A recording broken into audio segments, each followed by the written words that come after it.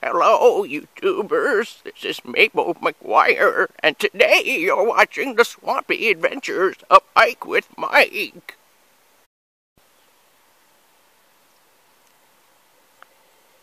Hey, YouTubers, it's beautiful out here today. It's a nice foggy. Oh, there goes a deer in the distance if you can see it.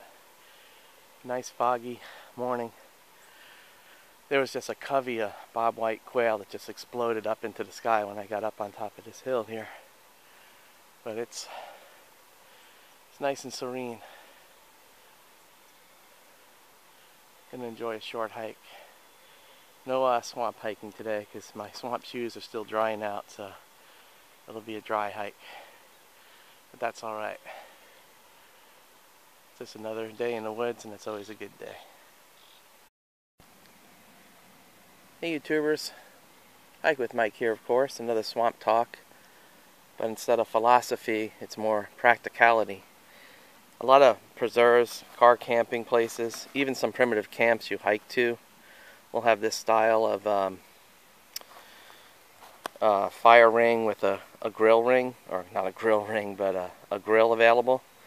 But I would never cook over this here. I have seen the most disgusting, most toxic stuff thrown in these campfires. Plastics, metals, and everything else, and then you flip that over and cook on here over this ring, it's not going to be very healthy. There's a lot of toxic stuff that people throw in here, cigarette butts and everything else. That just, it's a stew of toxicity.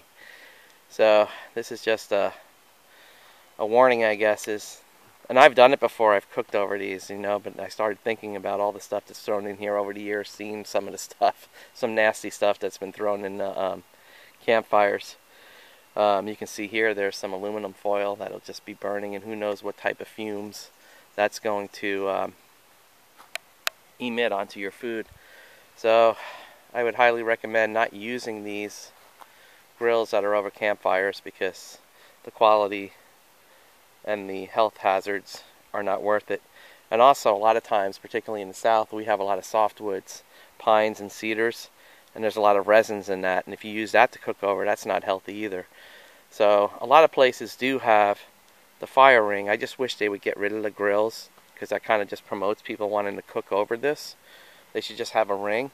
And then they also have here, a lot of places have started to have a separate grill here where you can cook more safely and control the toxicity and things like that. So this is more of just a warning, about using the fire ring grills that are on here. It's just not worth it, health-wise. If I was doing some primitive camping and I came across a fire ring like this, I would just have my own stove and cook on my own stove that I brought in.